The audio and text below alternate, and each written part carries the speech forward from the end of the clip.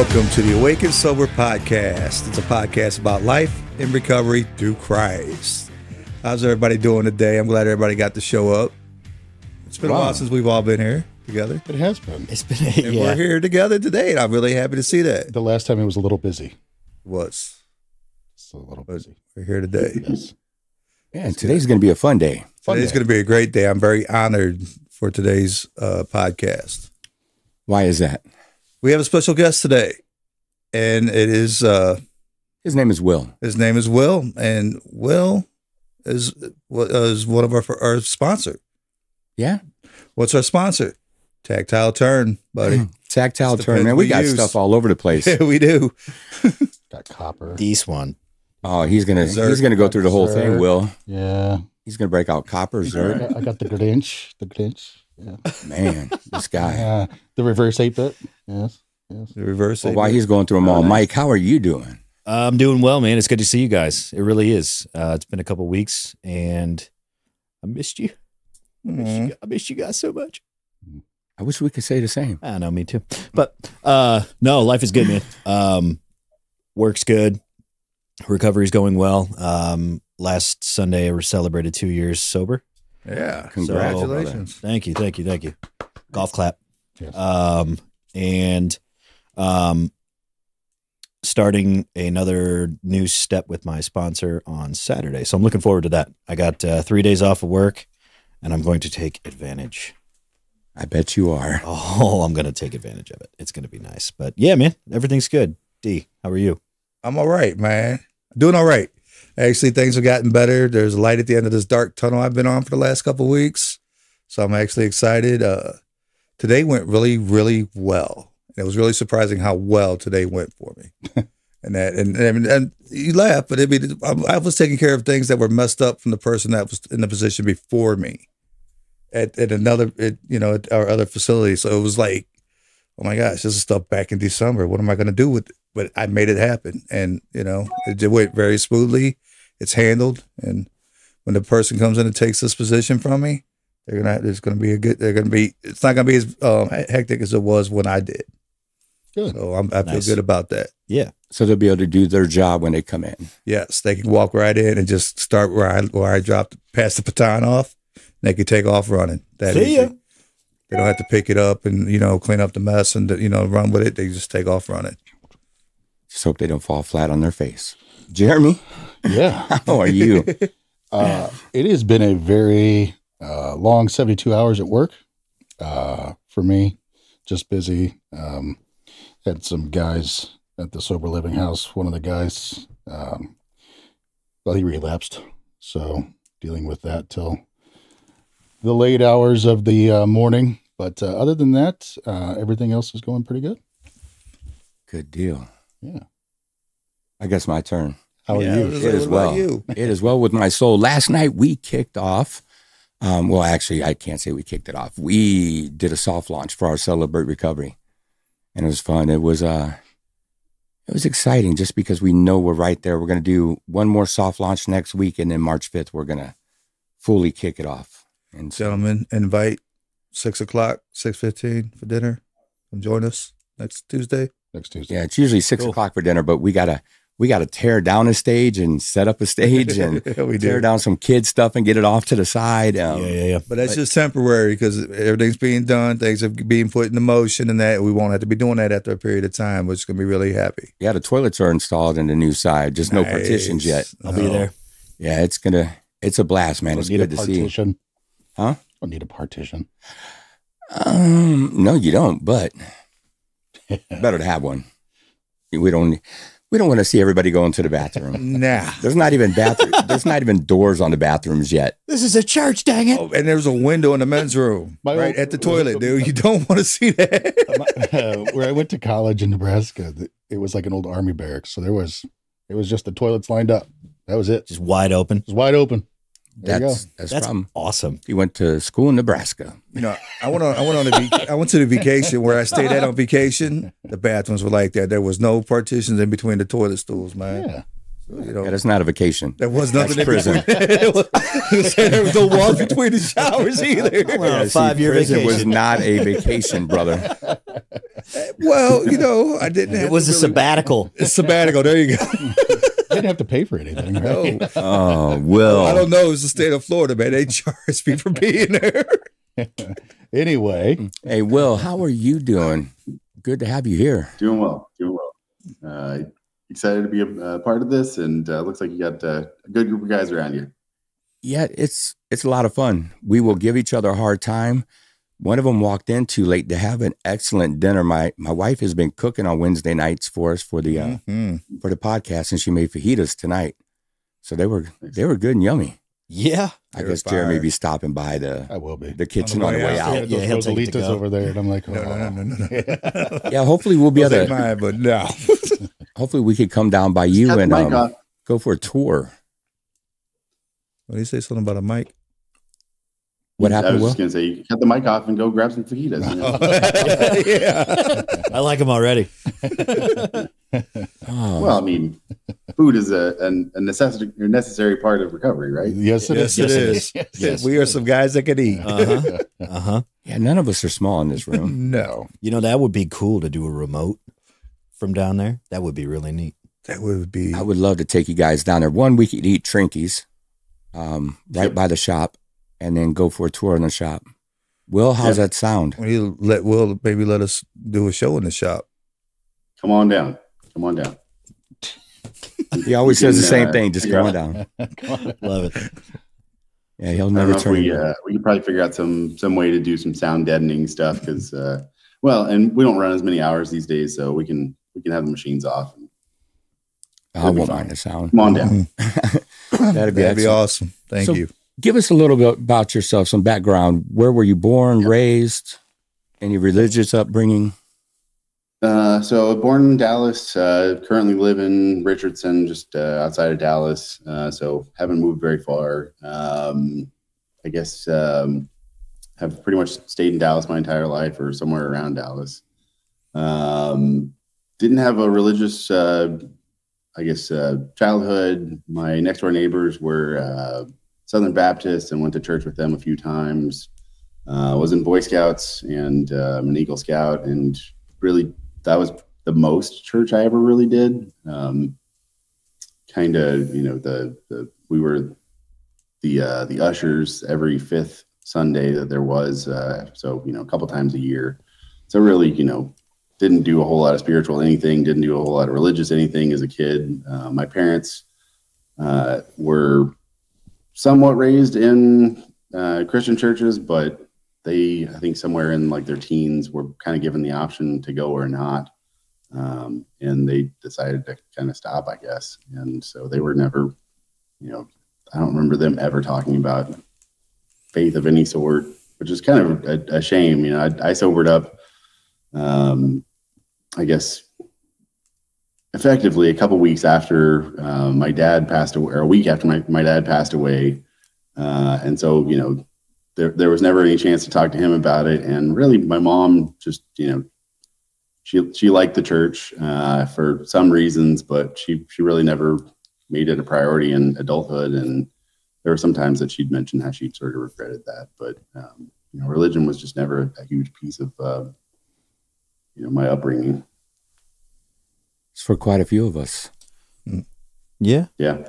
I mean, for me, it was, I went to Catholic school, K through 12, and I got the same kind of thing. I turned 12 or 13, and I got that choice, and I stopped going because what 13-year-old wants to go to church? I guess that's why we don't give our kids a choice. Yeah, mine won't have one. I know that. Yeah, there's nothing wrong with that. So tell us about your childhood. Generally pretty good. So my parents, like we were talking about sort of before the podcast started, my parents made scale models, and so they had a small business. And so I kind of grew up around their small business and in their shop.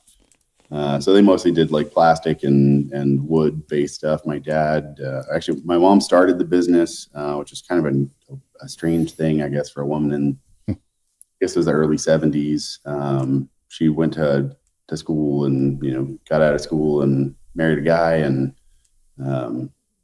started this little business. And my dad came along a few years later and helped out, but it was pretty much just them and their small business. And So when I was a kid, it was pretty much them, and occasionally they'd have one or two people, but for the most part, they just needed, help here and there. And so when I was really little, I got to help out with making trees and other random little things for their scale models. So they did, developments in and around Dallas, and some buildings are in and around Dallas. So they were always just needing some, sometimes very low skilled labor. And so I got to help out, and I just, kind of grew up in their shop. And as I grew a little older, got to help out with, moving things around, and got to do slightly more skilled stuff.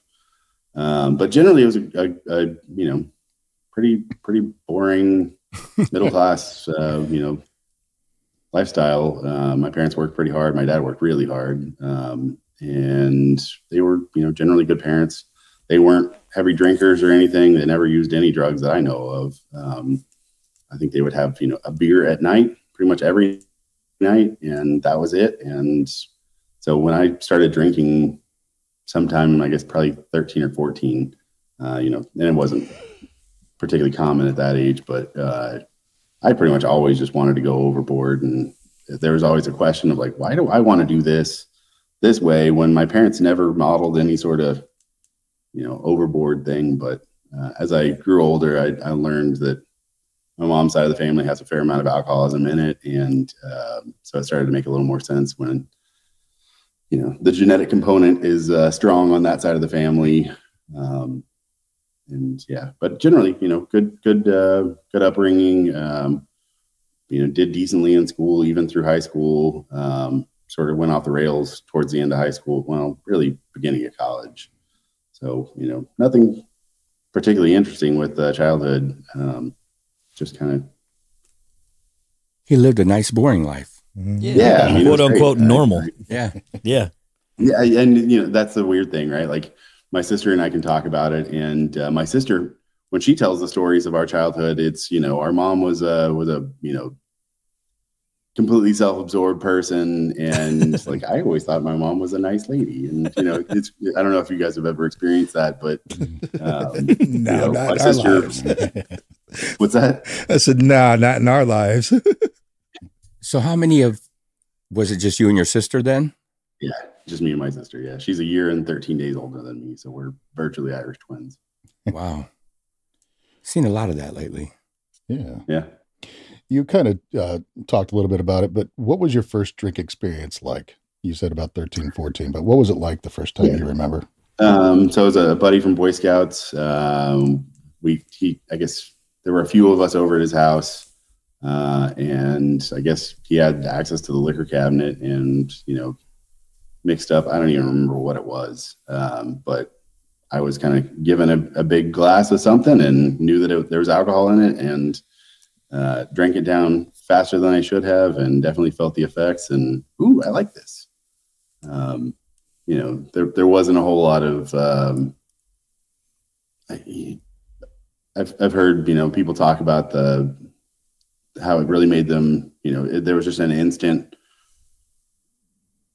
Now I find can finally feel comfortable here, and I there was probably some of that. I don't think I ever really felt like I was severely disconnected with the world when I was a kid, but there's something about alcohol that was just alluring. And that first drunk was a fun one, and hung out with him some more throughout the years, not like every weekend or anything, but definitely first going completely overboard was with him. I think probably a couple years later, maybe a year later, probably 15-ish. He had a fake ID, and we got 12 packs of Bud Light, I think it was. And for some reason, I decided, this is probably less than, I don't know, fourth or fifth time of drinking. I decided to challenge, him and a couple other guys to who's going to finish their 12 pack first. Which, I don't remember that being modeled anywhere, or, where I got the idea that drinking these as quickly as possible was going to be a good idea. And of course I ended up throwing up all over the place, and, wake up the next morning, where am I? What happened? And get told these horrible stories of, you went completely nuts. But, from very early days, I went too hard too quickly. And I think that was one of the things that was interesting, as I got to know people that also had, alcohol problems, starting to hear, there are plenty of people that they drink for a good long time and have, they have fun most of that time. And then there's some of us that just go balls to the wall from the very beginning. And, there wasn't a whole lot of moderating any of my drinking ever. As soon as I had enough supply to get drunk, it was pretty much going full force for it. What if that's like a younger kid thing? I was just thinking, if you ain't first, you're last. Yeah. Yeah, you could even be fifth. Competitive. Yeah. I just don't know if that's the youngster in us that makes you drink like that, or if it's just some of us, that's what we do. And I think, it's funny. It's like there's a little competitor just inside everybody, I don't know what it is, but Will, you're not alone. Yeah, for sure. Yeah. So you said, and you said it was pretty balls to the wall from just a couple of years after you started. When do you think you realized that you had an issue, that you had a problem with alcohol or substance? I think I pretty much tried to stay away from drugs until I graduated high school. And for some reason, somewhere around after graduating high school, I guess, I don't know, 2 or 3 weeks after I graduated, I moved into an apartment with a buddy of mine. And I think just having, my own space made it, you can do whatever you want. And but I do remember in high school staying away from, I had some friends that smoked a lot of weed and, pretty much stayed away from that. But for some reason, something changed. One of my friends had, access to, he had a friend that was selling Percocets. And so I think that and Valiums. And so I decided, let's give this a try. And so part of the reason I didn't quite realize that I had a problem with alcohol was because I moved on to other things. And eventually circled back to alcohol, but pretty quickly after I found those opiates were the thing, and so I went pretty crazy with opiates and found out that I had kidney stones when I was 19, and had to get those removed. But I was able to use the prescription for that to then go doctor shopping on the internet and got a bunch of prescriptions of hydrocodone coming every. I think I had at one time like 10 different prescriptions coming through the mail in every month. And at some point it just became difficult to do that. And I met a guy that, I could buy some pills off of him. At some point couldn't even keep up with that. And he offered heroin, and there was, probably 19 or 20 by that point. The idea of heroin was like, why would I ever want to do that? But I was getting dope sick off of not having any opiates, and eventually became desperate enough that I decided, I'll give that a try. And so I snorted heroin for a couple years, and that went on for a few years. Ended up getting on methadone, well, probably a couple years at that point.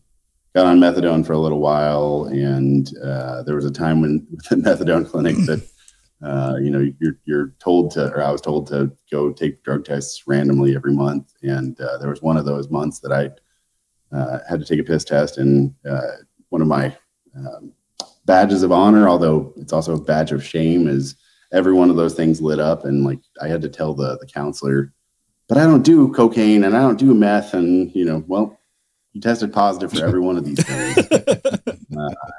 And, it was just nuts. Cause like, there wasn't a thought in my mind that, anywhere in there, and the entire time was completely unmanageable. But somehow in my brain, I was able to just justify everything that I was doing as this is fun. And, no matter what the consequences were, that the girlfriend didn't want me around and, eventually dumped me, somehow was able to string things along for a while, but it probably took, several years. I ended up getting sober just before I turned 26. So sort of 19 to 26 is kind of this blur of just, getting high and, pretty much avoiding anyone and everything, working just enough to survive and somehow keeping some of those jobs, but towards the end started getting fired from stuff. And anyway, back to the original question, when did I start realizing that I actually had a problem? It was, probably 6 years of thinking that I could somehow clean it up. And, there were periods where things got slightly better, but really towards the very end, and we can get into that before too long, things got so dark that there was no question of, do I have a problem? Of course I have a problem. There was probably a while there in that last year where I just had no idea how to stop, that I knew that I was so physically addicted to both alcohol and, opiates that I had no idea how to stop. No, don't look at me. My question for him was, what was his last year of addiction like? And he just pretty much answered that. So I was going to ask it in that 6-7 year period, you kind of touched on a little bit, but what were your relationships like? What was jobs like? Were you job hopping? Were you getting fired? Were you holding on to relationships? Like, what was life like? No, it was. Yeah. What was life like? Yeah. Yeah, it was a train wreck, right? I didn't finish college. So in that time, my parents' business failed when I was about 18. So as I was going into college, couldn't do FAFSA because they hadn't done their taxes in years and, didn't have the money to go do much. And so they held on to that resentment in the early days of sobriety for as long as I could, that, a bunch of my friends were given, free rides to college, and I had to kind of figure some things out. But, I think the last year,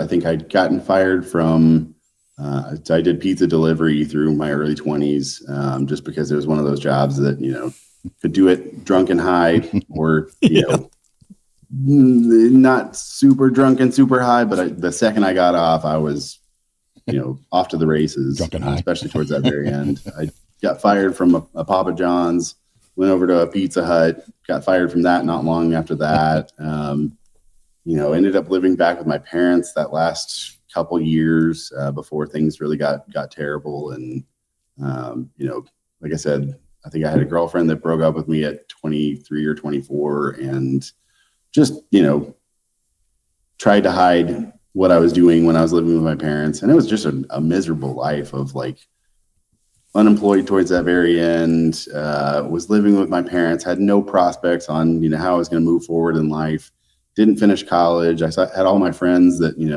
had finished college and they were starting to get married and have kids and, have great careers, and was starting to wonder, what is going to happen to my life. And so, totally miserable was the answer, and had no idea how to change things. And I think there was a time in there where things got pretty bad, and somehow my parents found out that, I was doing all these drugs, and they tried to help me out, but they had no idea what to do. Mm-hmm. Just non-addicts and non-alcoholics don't really know what to do with addicts and alcoholics, right? There's something that we know how to communicate with each other in a way that no one else can. And amen. Yeah. So what was the straw that broke the camel's back? What was it that made you decide to get help? So went to one 12-step fellowship, probably about 24, and just wasn't willing to do anything there. I wanted to show up at 8 o'clock and leave right at 9 o'clock, and didn't really get to know anyone well, and certainly wasn't willing to work any steps. And but somehow life did actually get better. I stopped doing heroin, but I was still drinking, and I was still doing, other pills. But life actually did get slightly better for a minute. I got a job. I was running a yogurt store, and just, I guess, started to think that, well, maybe that wasn't that big of a deal. And, which is totally insane that, just quitting heroin somehow made my life slightly better. But not too long later, went right back to doing heroin, lost everything again. And I think, my dad, he was having, I think I was living with a drug dealer for a little while. Wasn't talking to anyone, had sold my phone, just was this kind of complete recluse, and ended up talking to a friend that told me that my dad had some strokes. And so I went back thinking that somehow I was going to help out, even though I was a total wreck. And was basically just causing problems for my mom. And I think she didn't know that there were any sort of indigent treatment facilities around. And so one of her friends suggested dropping me off at a homeless shelter in Dallas. And I think that was the best that she knew. And, because she knew that she couldn't help my dad and me at the same time. And ended up breaking into a house not long after. So that lasted, I stayed at that homeless shelter for a couple of weeks. Ended up breaking into a house and ended up going to jail for most of 2011. And in that time, kind of got some time to reflect. Did 5 months in county jail and then 6 months in jail rehab. And, at the beginning, I was just trying to figure out, like, how do I get out of here and how do I go back to the awful life that I was living? But somewhere in there kind of realized that I got to make some changes, because the idea of in and out of prison, which was, the next step if I was, to violate probation, wasn't going to be a life. And I don't know, I guess after hearing a ton of people in jail stories, most of them, whether they wanted to admit it or not, had something to do with drugs and alcohol. Maybe I should probably put a real effort into staying sober. So I got out and came to a 12-step fellowship and decided, you know what, I'm actually willing to do this stuff. And just also get willing to, or, open to the ideas of, spirituality. And, I was not like a militant. I was never an atheist. And I certainly, I guess I would have considered myself an agnostic, because, where's the proof in any of this? And so when I first looked at 12 steps, the idea of, the whole God idea to me seemed pretty suspect, but I also didn't have any better ideas. And, luckily doesn't take a whole lot to just give it a try, and, started doing some prayer and realized, if I just give this a try, God started showing up pretty quickly. So no inpatient treatment for you, all 12-step.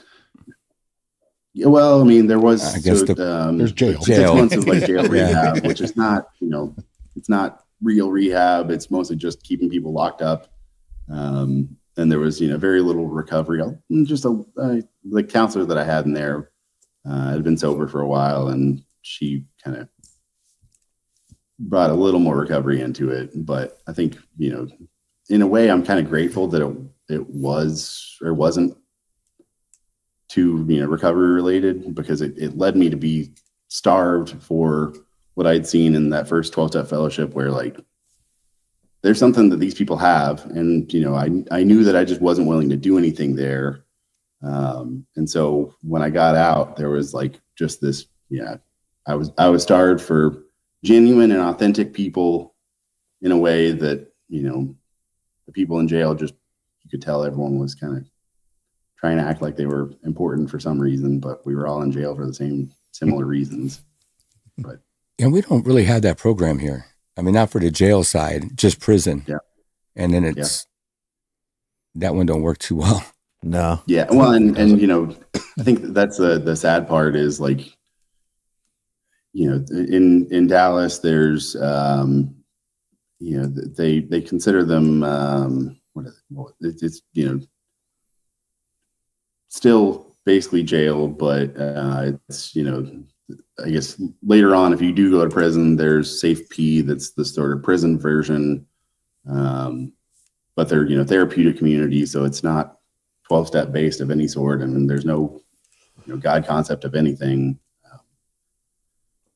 Can't say that it was amazing, but I did come out of there just knowing that I got to latch on to something, and the way that I've been living my life was not a good one. So tell us a little bit about early sobriety then. Yeah, I got a sponsor quickly. Part of the probation stipulations were first week you got to go find someone. So one of the first meetings that I went to, the first meeting I went to was a women's detox facility that I didn't even realize it was a women's detox facility. It happened. It was How'd you explain that one? Yeah, right. It was crazy. I'd spent 11 months in jail, and I come out, and I was just looking up on the internet, where's the closest meeting, and I found this place that was a couple miles from. I went to go live back with my mom when I first got out, and went to this meeting, and I just see a bunch of like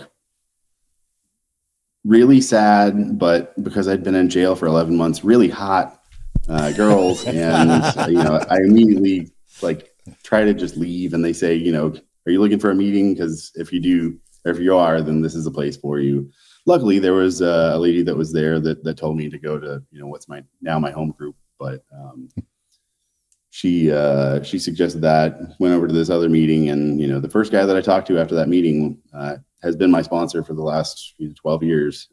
That's awesome. So that is really cool. Celebrated 13 years. First year was kind of the jail year, and then 12 years of actually working a program. But yeah, I mean, I think he was really kind, and he'd had some problems with sobriety early on.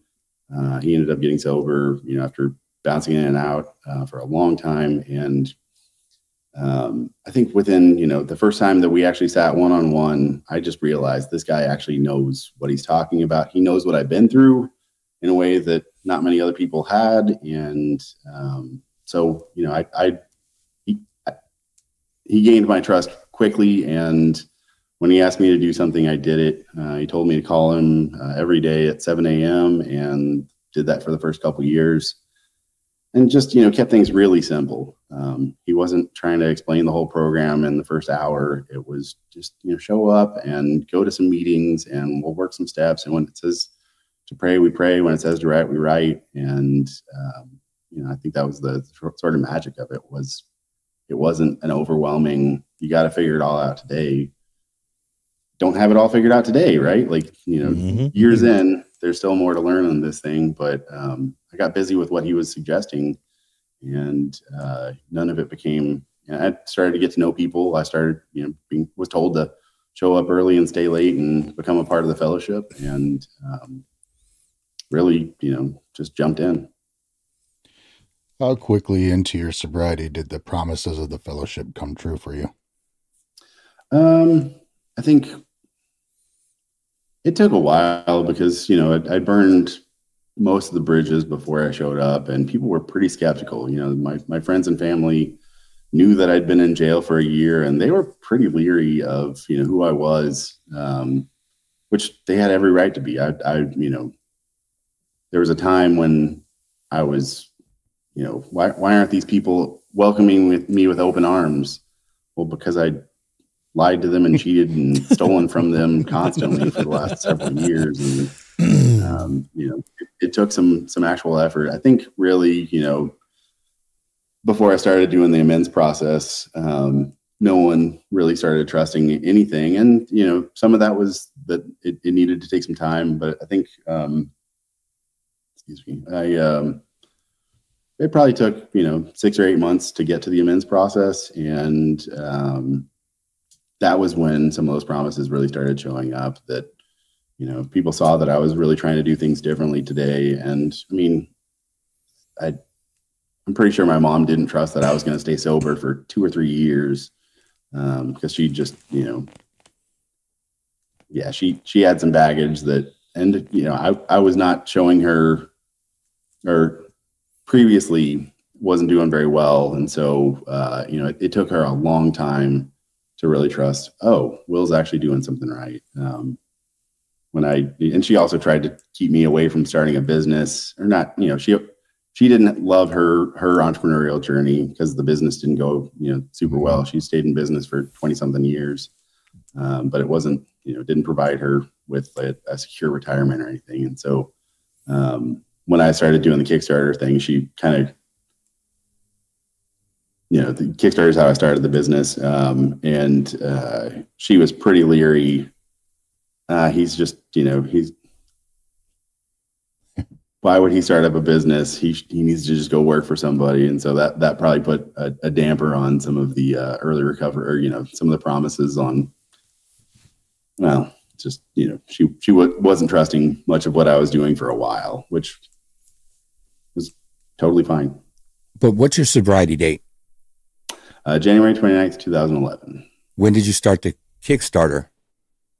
That was July of 2012. So that was one of those terrifying things in early sobriety. A year and a half in. 18 months in. That's wild. Yeah, I mean, that's it, right? Like I'd been out, I got out of jail in like the end of November of 2011.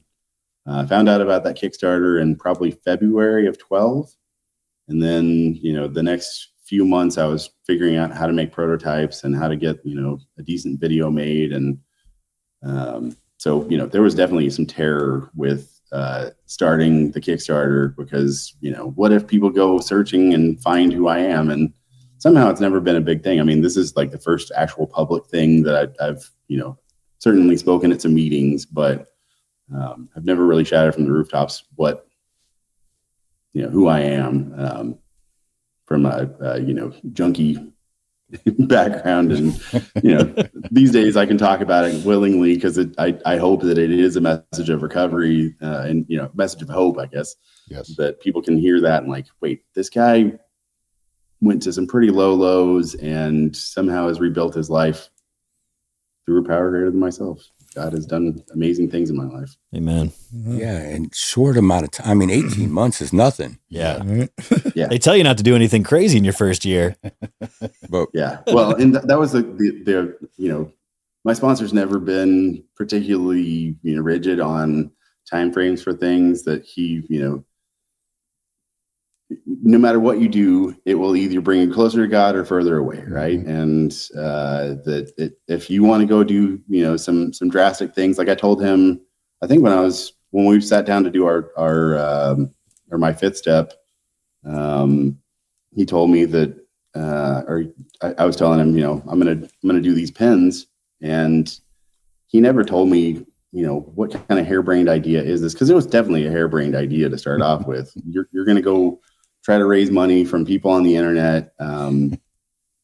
Okay, good luck. And, it's always been this kind of, God's going to show you what you need to do, that, you'll learn how to trust your gut, and what's right and wrong. Go do some good in the world. so where's that first prototype? Oh, That's a good question. I'm not sure. It's locked in a I don't safe. think I It's even in the still have Smithsonian. Yeah. It should be. There actually might be a box in my garage or maybe at the shop somewhere that has some of that early stuff. We'll come down and we'll But help you I'm look not for it. fanatical about things. I have seen the collection at Tactile Turn of the pens that you have in the conference room. I'm Yeah. surprised it's not in there, because that's a heck of a. Again, I'm not much of a collector of my own stuff. Like I have, So cool. I don't know, 20 or 30 of my own pens, but I try to live a pretty simple life as far as not collecting too much stuff. I certainly have a fair amount of stuff, but I also just, I'm not an archivist that's really been documenting this whole journey. And there were years where I didn't know if this was going to turn out. Hell, there are times today that I wonder, how it's going to turn out, and I've got 43 employees.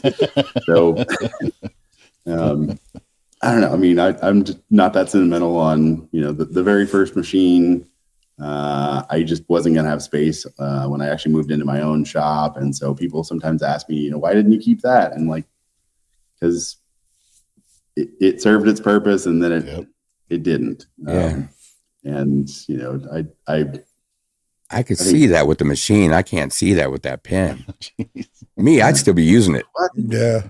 I know me. There's also things have changed so much over the years that like, those early pens, I have to look back and give myself, some grace that I was doing the best I could with what I knew. But I look back at some of those old pens and I look, at what we do today. And it's just such a night and day difference that like, it probably took 3, 4, 5 years before I really became, really proud of what I made. And the crazy thing is like, customers always loved that stuff, even the early stuff. And so I can be very critical of some of that early stuff, but that's the way that like kind of and I sometimes struggle to say that it's an art, but within any discipline, no one starts off amazing. You got to put in some hours to get decent at something. And so I think that's probably part of the fact that I don't have a ton of nostalgia for those early pens that, I know that I was still very much learning what I was doing for quite a while. Yeah. I think what you just said can relate to recovery in a big way. Yeah. You're not great right off the bat. It takes a lot of work and it takes patience and time.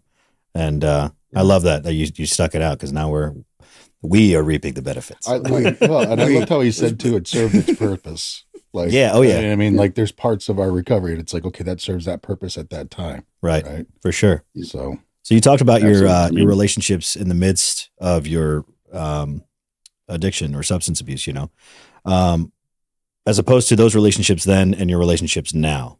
How would you describe your relationships now? And who were, as far as family, friends, who were some of the big people that, really helped you along the way? Yeah. I mean, such a night and day difference, right? I was, and I'm still friends with some of my friends, from those early days. I still have quite a few friends from Boy Scout days in high school. And, some of those I'm really close with. My best friend, Eric, I've known since I was like 5.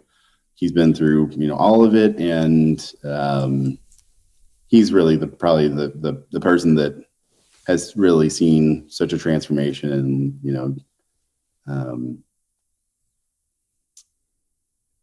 but there's also lots of people that, were there through the active addiction that just never, my parents passed away. So my dad passed away a week after I got locked up in early 2011. My mom passed away in 2018.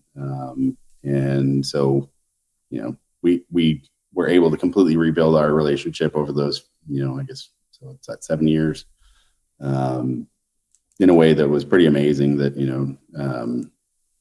a lady that was, she had to keep me at arm's distance towards the very end. And I think the counselor that I had in jail talked her into letting me, come back to live with her, because, rates of recidivism are pretty high among people that don't have any friends or family. But yeah, just the relationship there was completely rebuilt in a way that was pretty amazing. I think her work ended up calling me the day that she passed away, because I was her point of contact. And like, I don't think I ever actually got told that I was her point of contact for anything. But, we went to lunch every Sunday. I moved out of her house, I don't know, a year or so after I moved in there. But we remained really close. Was able to rebuild the relationship with my best friend, who never really held any grudges. He was always good about that. But I've got a 5-year-old daughter. He's got a 5-year-old daughter, and I think a 9-year-old son. And so we hang out a fair amount these days. But yeah, none of the relationships towards the very end, like I was very much a recluse towards the end and shoved people away as much as I could. And these days I really do try to build community wherever I go, and have a tremendous group of friends. Did get divorced about 3 years ago, but I was married for a while. And, my ex-wife and I are on great terms. we have a 5-year-old daughter that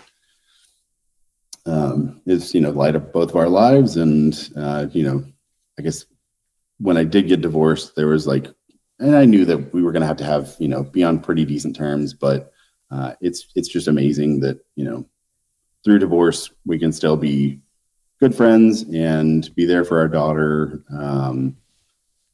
All the people that I work with, most of them are, it's always difficult to be buddies with employees, but generally most of my employees, especially the guys that I'm closest with at the shop, are good friends. Let's see. You got a great group of guys that work for you, gals too. Oh, yeah. I gotta say, I gotta take my hats off to him because he just shared with us that his father passed while he was locked up, and he didn't go back to drinking when he got out.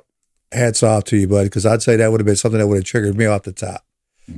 So the fact that you was able to come out and still continue your recovery, even though having that on you, that's some powerful stuff, man. Congratulations. Thank you. And that's when things get so bankrupt that, you got to make some changes. That's where I was at, where, I think I know that God works in my life in strange ways. But the fact that I got connected with the sponsor that I currently have, or that I've had since the beginning, and God certainly nudges people together, and certainly we're very likely, the fact that we're talking today is God nudging me and Shane together, at a knife show, whatever, a couple of years ago. There's all those strange instances where God pushes me towards people, and I can consider it, chance, but the reality is I guess when I start asking for, I need some help on something, someone shows up. And same thing, if I can be helpful to someone else, it's hard to think that that's just chance that, I was trying to find my very first order with Tactile Turn, but I couldn't find it. I must have deleted those old emails. I could probably look it up, but I was trying to figure out what year that was.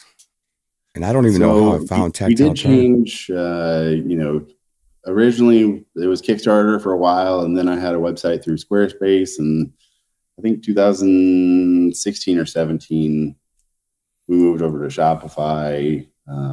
So if it was before then it's hard to know, but yeah, it's been a while. I do know that. Go ahead. Yeah, no, I was going to say, Will, thanks for sharing. And you said earlier about, you've never done it on a scale like this. And then I'm sitting here thinking, I met Shane. Shane got me obsessed with pens. This idea of a podcast was born. And then it's like, hey, this is who we really want to be a sponsor, and then it's just and then your story. And then it's like, wow, we're connected in so many ways. And I've never met you. Until right now. Yeah. And it's just kind of awesome what recovery can actually do, and that is God. Talk about nudging people together. Yeah, that's what I was thinking. It's pretty amazing. Yeah, because we all write. That's all we do. Yeah. None of us type in this room. Well, I tried once, but I got scalded for it. So I don't know. Do you sponsor anybody? You have any sponsees?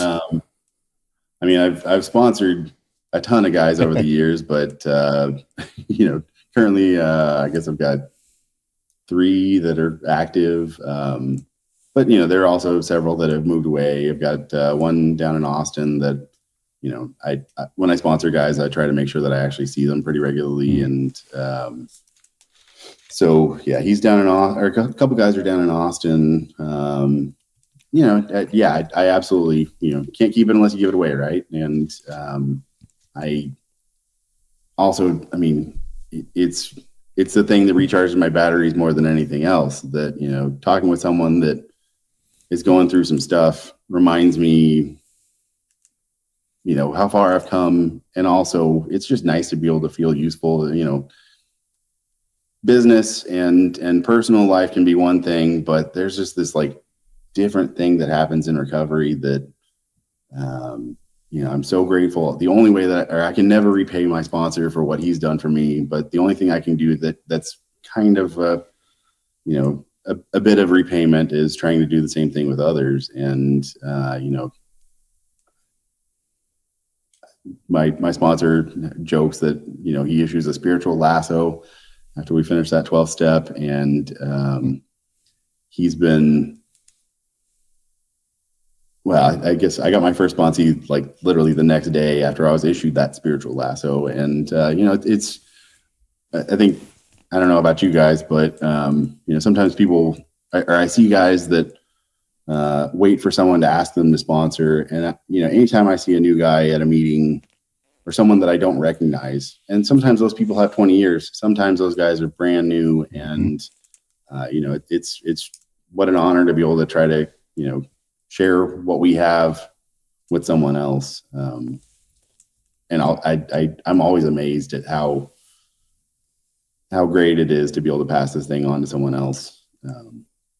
Yeah, I will never be able to thank enough for what's been given to me. I just find it amazing you had the same sponsor. Yeah. It's genuinely strange because, you know, everyone has their own journeys. You know, he moved to Fort Worth, so, you know, an hour away years ago. And I was really debating, is that, you know, do we get to see each other enough? And so I was debating on finding someone else, but he ended up moving back to Dallas not too long after that. And he's just always been this, you know, this great guy that's, but yeah, no, certainly I guess it was always told to me, you know, if you, and I try to tell my guys the same thing, you know, I don't want you to ever feel like you're obligated to work with me, right? Like if you feel like you're at a different point in your life that I can't help you, then please go find someone else, right? And the fact that I'm just not going to shove this down anyone's throat. Some people need a sponsor that's really gonna give them probably more stern direction than I'm willing to give. But anytime anyone asks me anything, I'm glad to help out. And it's just amazing how wildly different everyone's, you know, sponsorship style is. I love some of those crusty old guys in those early meetings that were, you know, we're quick to tell people to sit down and shut up. And I don't really do that these days, but I'm glad that I heard some of that. And I think there's a spot for all of us, right? Yeah, I don't know what I would have done if I wouldn't have had somebody in the meeting that said it. Right. Yeah. Because that's what it took for me, is hearing angry Scott, hearing, if you want to quit getting a white key tag, here's what you need to do. Yeah. That's what it took. Mm-hmm. Yeah. So how do you maintain your, sorry, go ahead. No, go ahead. I was just going to ask, so, you know, with your sponsorship and everything like that, what does your program look like now? How do you maintain your sobriety? Yeah. So same thing that was told to me early days. 3 meetings a week minimum. I guess, you know, those early days when we were going through the steps, we would sit down once a week and go through that. And I try to make sure that I've always got, you know, someone to meet with generally once a week to make sure that we're working through some steps with, you know, or I'm walking them through some steps. You know, prayer and meditation, I guess is, you know, a big piece of my life these days. So, you know, get on my knees in the morning and get on my knees at night, and certainly say some prayers throughout the day. Spend some time getting quiet and listening, and trying to just stay involved. I mean, we do dinner with a group of, we got a text chain with sort of my sponsor and my sort of sponsee brothers and my sponsees and those other guys' sponsees. We have a lineage meeting once a year where we get, you know, there's all of our sponsors and sponsees. It's, you know, a couple hundred people that get together every, I guess, the first December. Anyway, we our sort of more local group, we got about 20 guys that are on a text chain, and we do dinner before a Thursday night meeting. Try to go grab breakfast with the guys after I go to a Saturday men's meeting. You know, try to just be active in the fellowship. You know, was skeptical about the whole getting really involved. And I think because I showed up at 26, basically, most of the guys that were in the meeting that I went to were significantly older, and I don't know. I didn't quite believe that these guys were going to become some of my best friends.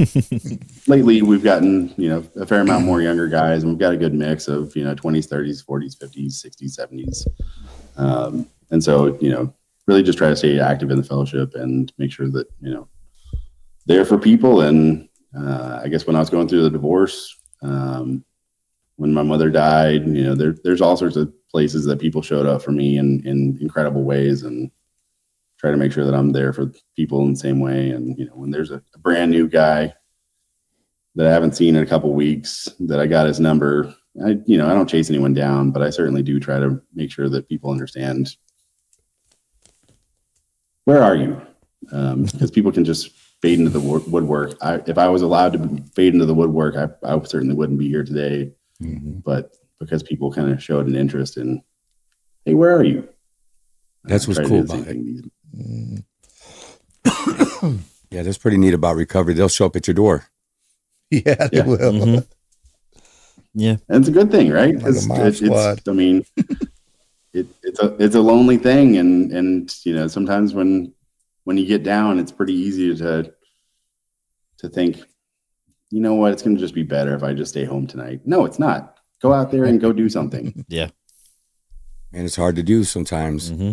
So you've had a lot of blessings since you've been in recovery. I mean, a lot of good things happen. But what is your biggest surprise that recovery has given you?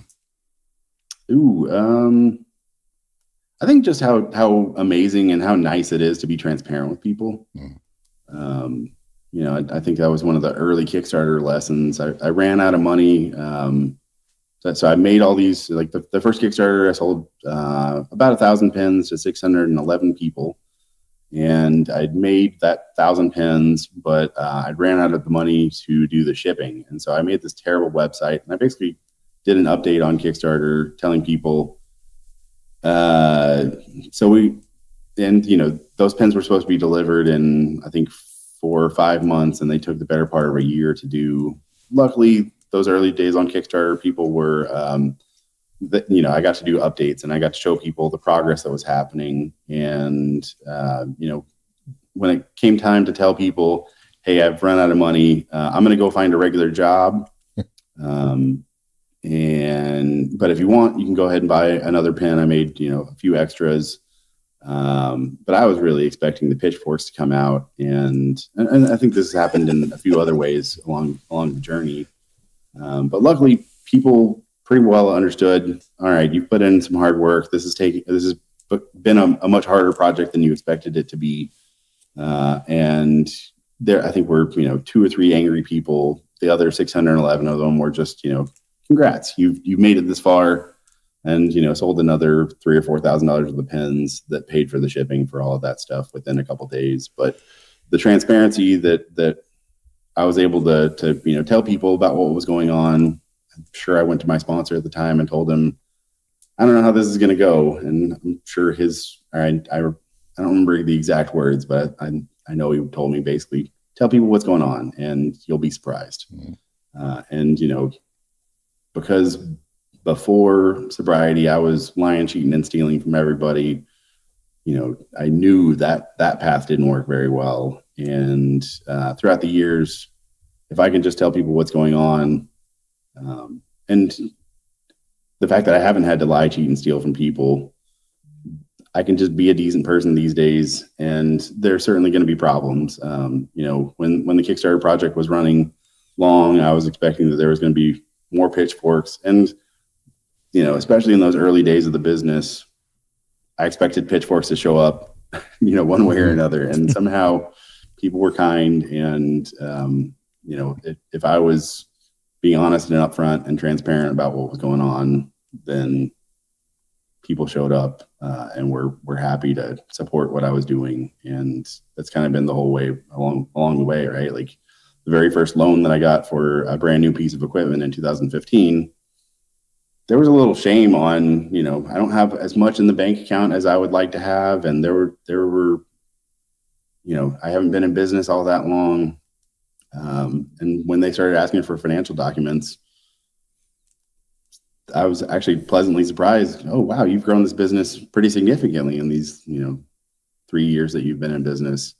And I think there was a banker that came out that sort of was a nice mentor, kind of telling me how most machine shop guys build a decent life for themselves through real estate. And,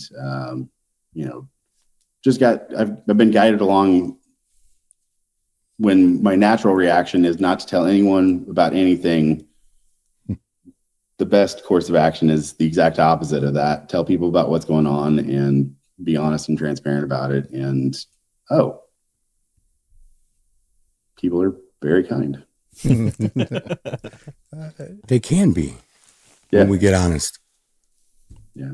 Were you going to ask something, D? Yeah, man. I was going to ask, so what kind of message of hope or like inspiration do you have for our listeners out there about recovery and that? Yeah. So I think the biggest one is, I appreciate the comment earlier about how,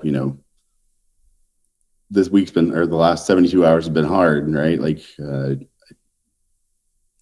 it is not always roses. There are plenty of times in recovery that life sucks. But there's always that light at the end of the tunnel, that life does get better as long as I'm not actively making it worse. If I'm trying to push through the difficult spots, it happens. Sometimes it takes, weeks or months or years to get through those difficult times. Sometimes it happens pretty quickly. But I think we all know, I certainly know how to make things worse. Putting a drink, putting a drug on it certainly isn't going to give me any better thing. And life is not all roses, but man, sobriety certainly is the only path that I know that's going to make things better. And staying away from the things that I absolutely know can crater my life pretty quickly. It's, always been the thing. But also, figuring out that I was powerless over alcohol and drugs and everything else was a pretty liberating thing. And there was a freedom that came with that. But then there was also the next part of get busy and do some work and repair things, trust God, clean house, and help others. And, those simple words with some action change lives pretty quickly. Yes, they do. I like that, with action. With action. That's right. Love it. So, Will, there's no better commercial person, I guess, than you for your own product. What all do you have available for people? I mean, pens, pencils, what? Tell us a little bit about Tactile Turn. Yeah. I didn't bring a whole lot of stuff with me. I mean, our titanium bolt action pens are kind of the staple. This is a weird PVD coating that we haven't released. I don't know if we will release it. But our bolt action pens are kind of our thing. And then we do several knives. This is a weird prototype of a different texture that we were working with Shinola on for the knives. But Nice and dirty. I heard it sounds good. I can't see it, but I heard it. I mean, that's also part of, I think we all, we're all, these things are fun and useful, and, it's nice to use a well-made thing. But there's also a fidget factor that goes along with all of it. That's just satisfying. The sounds that go with it, the feel, the tactile nature. I don't know if you could hear the it. Fidget factor is probably more useful than anything else. I'm not much of they're the guys that do spinners and other fidget toys for their everyday carry. I'm not much of one of those guys, but I do want there to be a fidget factor with my pen and my knife. I think this weekend we're going to be launching some flashlights at Blade West or Blade Texas. Nice. So we're about to start doing some flashlights. But you know, bolt action pens are kind of our staple. We also do this style called the side click for pens. We got a few different knife models. You know,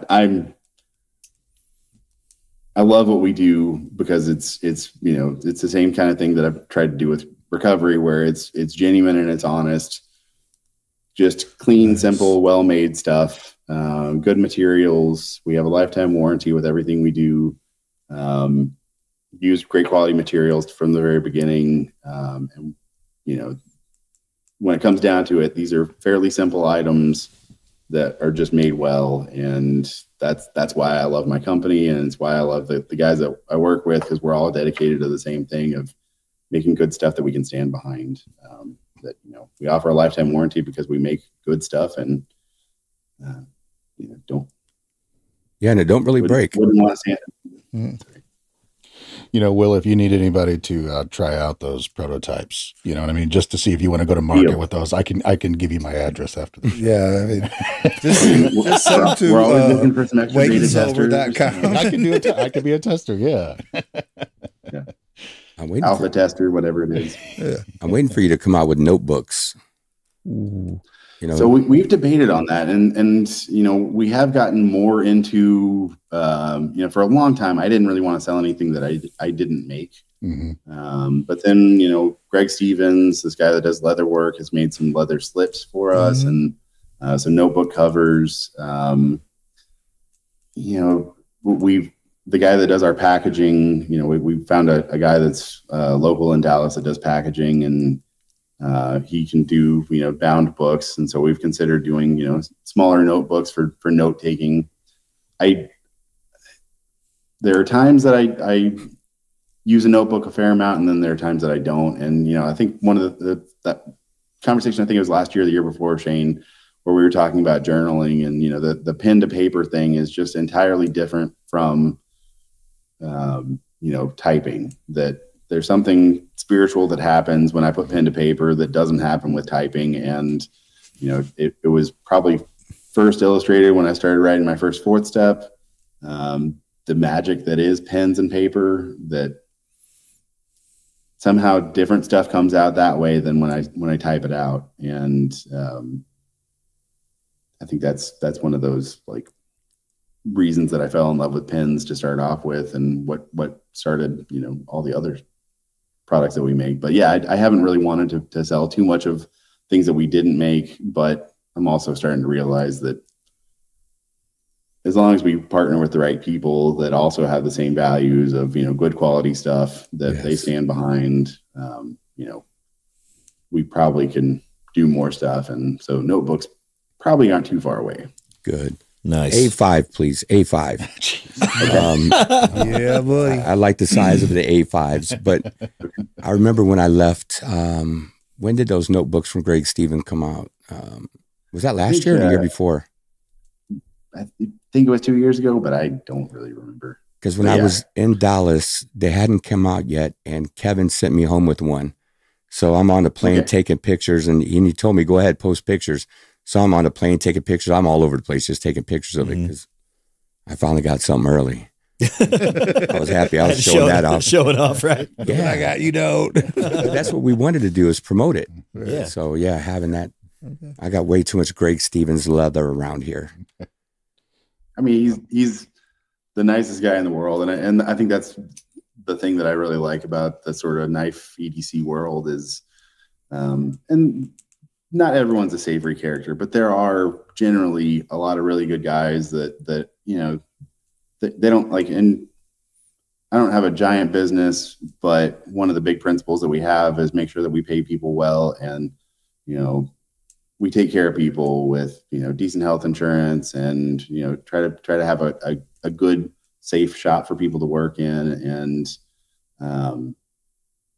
yeah, I wanted to work with other people that do the same thing. And sometimes those guys are doing it in their garage.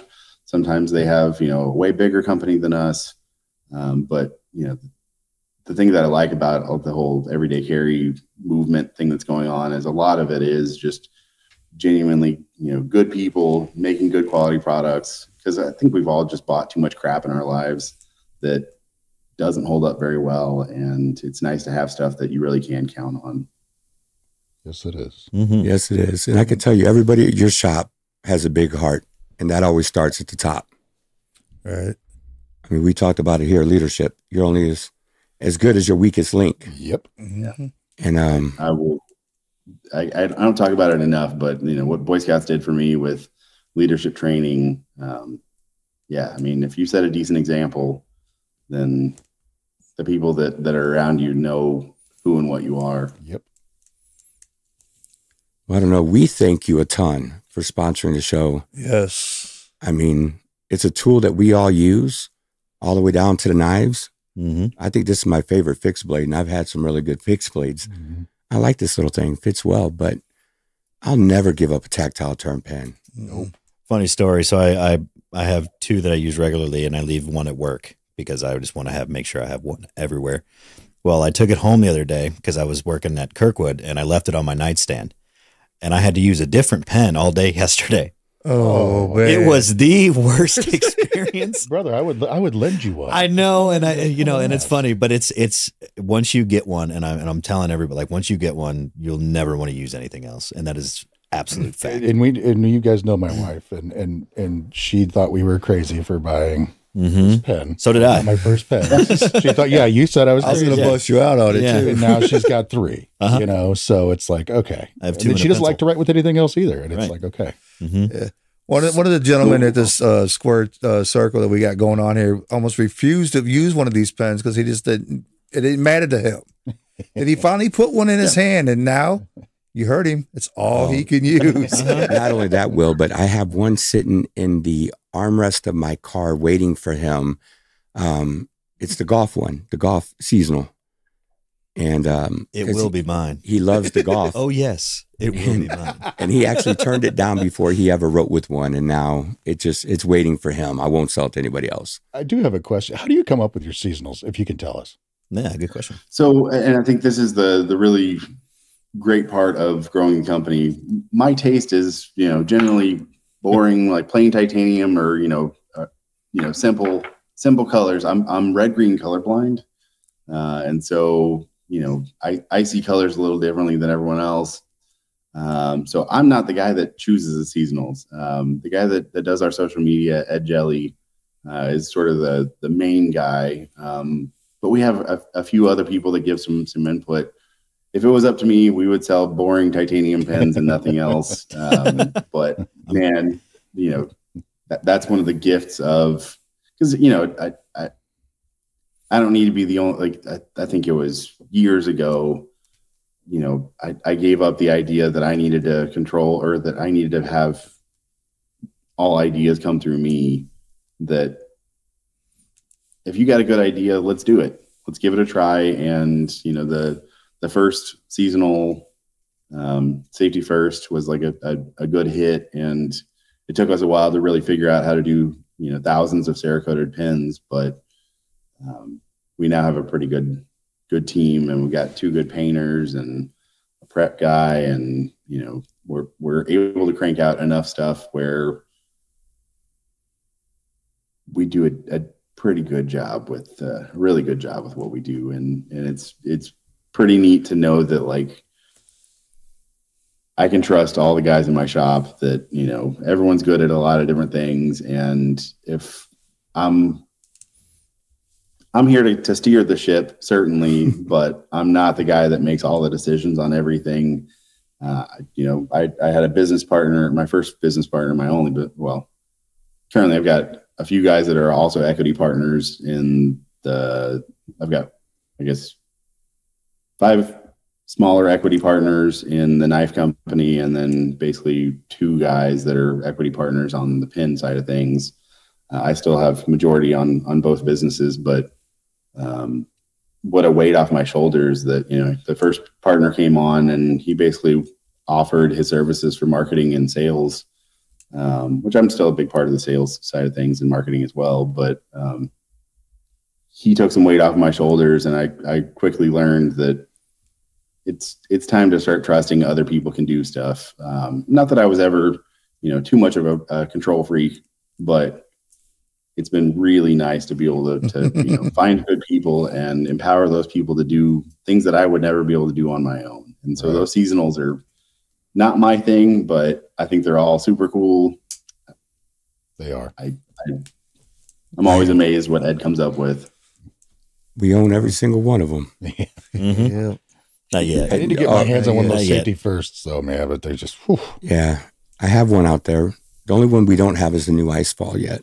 No, I got I did get Conley that for his birthday. My son just turned 14, and now he's obsessed with these pens too. And he 3D printed a box for it. So that's awesome. That is really cool.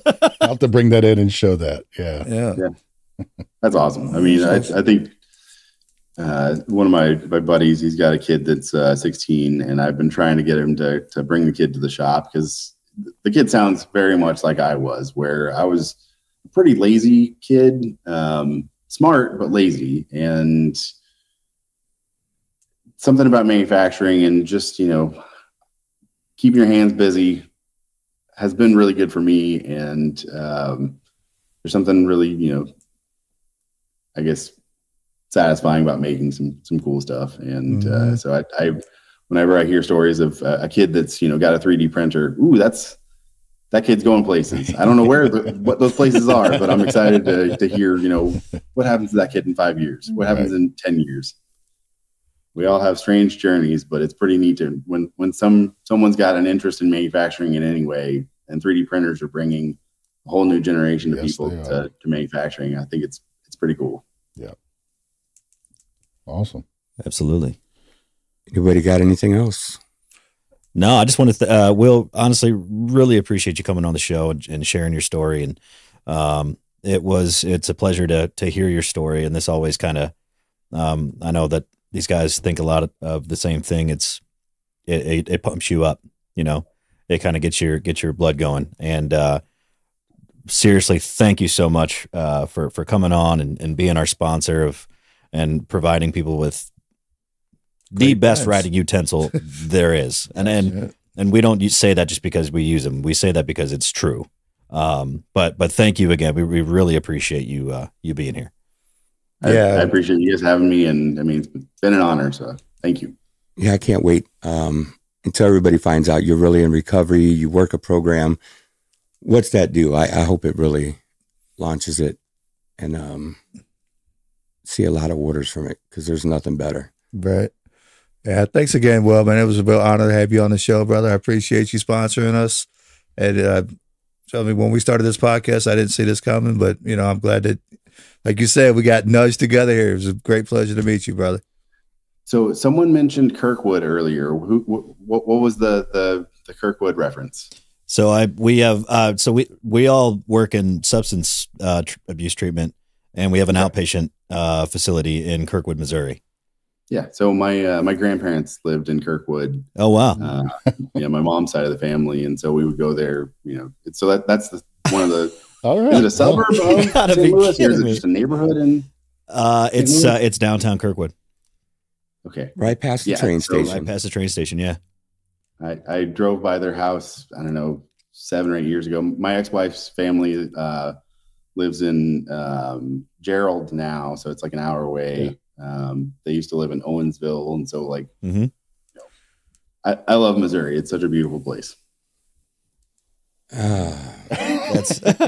doesn't live here. That's why he can say that. Let's just say we can't wait to come down there and do a spot because we could all use a break from this.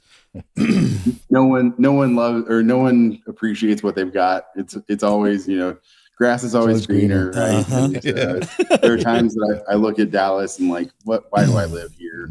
But there's also a ton of great things that happen. Right. I love Dallas cigars. I guess an hour east or an hour west of St. Louis is really pretty country. Oh yeah. Yes. Yes, it is. Well, that's where their other location is. Yeah, it's kind of funny. About an hour and a half northwest of St. Louis. So they're northwest. So, hopefully one day we'll be able to get down to visit Tactile Turn, eat some Trinkies. Mm-hmm. Best food ever. And possibly do a podcast right there in Tactile Turn Shop. That would be awesome.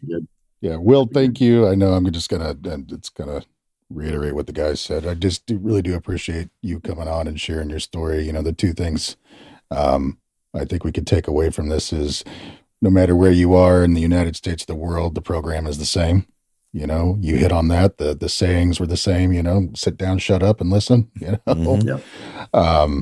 And when you talked about the best thing that's happened in recovery, it wasn't necessarily Tactile Turn or family. It was your character, your morals, and that was honesty. You know, and being transparent with others. And I think that's a great message to send out to our listeners for sure. So, Amen. I always end with a Bible verse. I know, Shane, you're going to say something, but 1 Peter 4:10 came to mind. Each of you should use whatever gift you have received to serve others as faithful stewards of God's grace in its various forms. Amen. Man, you're good at that. Yeah, you are. That's your gift. That's my gift. Yeah. I memorize it. You look them up. That's right. Yeah, Will, I can't thank you enough, man. And I can't wait to see you again. Just thanks for everything. Thanks for sharing your story, because there's going to be someone out there that needed to hear it. Oh, yeah. Absolutely. You know, It's always bring that message of hope. Mm-hmm. And that's what it's about. So, hey, God bless you, Will. We will see you soon. I promise you that. We will see you soon. Don't go anywhere. Let's just say goodbye to the listeners. Yeah, for all the listeners out there, please don't forget to like, share, and subscribe. We are on all podcast platforms. Will, thank you again from Tactile Turn, our amazing sponsor. We will see you guys next week. Peace.